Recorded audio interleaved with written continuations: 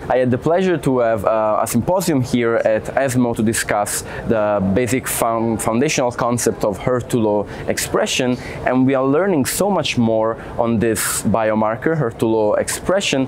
And what we are learning basically is that HER2-low breast cancer is not a distinct subtype of breast cancer. The biology is really related, among non-amplified tumors, is really related to the hormone receptor expressions. And so triple-negative tumors have similar biology, similar PAM50 profile regardless of HER2-low expression, and the same happens for hormone receptor expression.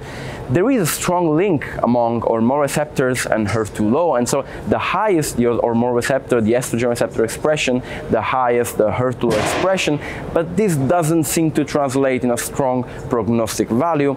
And also we've seen that when you block the tumor, when you treat tumors, HER2-low tumors with Trastuzumab, so when you block the HER2 receptor with Trastuzumab, it doesn't confer clinical benefits, suggesting that the HER2 pathway is not a critical driver in HER2-low tumors.